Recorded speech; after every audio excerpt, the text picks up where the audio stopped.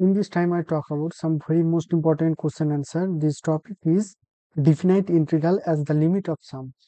Okay, so this is lecture number 2. Okay, please you note down this question: integration of a to b x dx.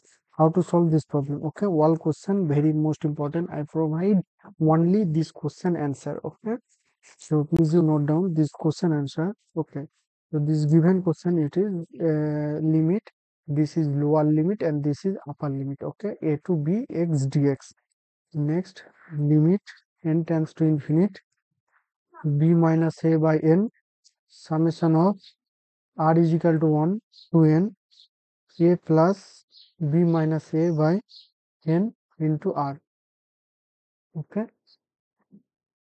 and is equal to limit n tends to infinite b minus a by n a n plus b minus a by n into n plus 1 by 2 is equal to limit n tends to infinite a into b minus a plus b minus a whole square by 2 into 1 plus 1 by n.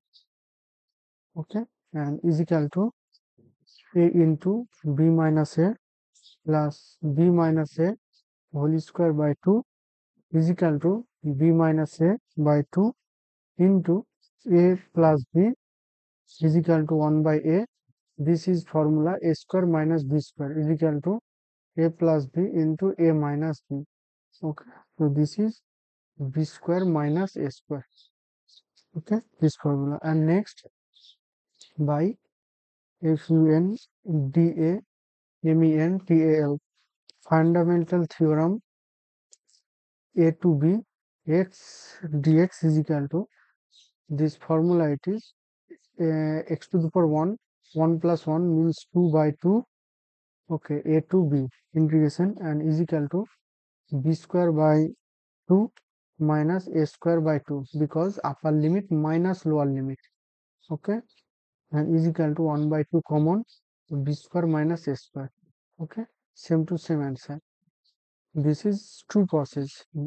First, this is limit process. Okay, and this is only integration formula process. Okay, so this question is very and most important question.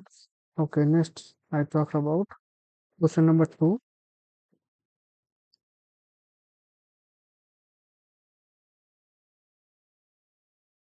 Question number 2, which is very most important.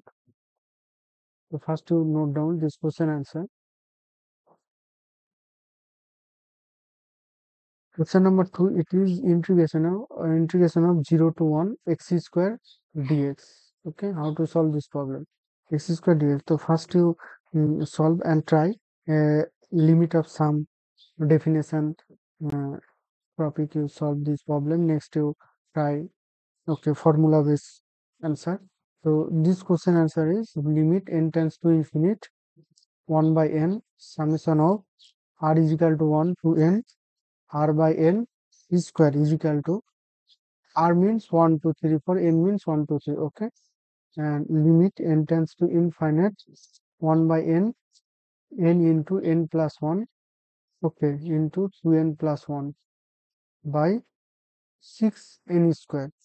Okay, and is equal to 1 by 6 limit n tends to infinite 1 plus 1 by n. Okay, 2 plus 1 by n. Okay, is equal to 1 by 6 into 2 is equal to 1 by 3. Okay, this is answer. And next formula based question by fun dA men tal, fundamental theorem. By fundamental theorem, integration of 0 to 1 x square dx is equal to, this is formula, x integration of x to the power n dx is equal to x to the power n plus 1 by n plus 1 plus c. Okay, and it is x cube by 3 0 to 1 is equal to upper limit minus lower limit. This answer it is 1 by 3. This is answer. Next question number 3. Okay, so first to note down this question answer. Next question number 3. This question is integration of 0 to 1 x cube dx. Okay, how to solve this problem?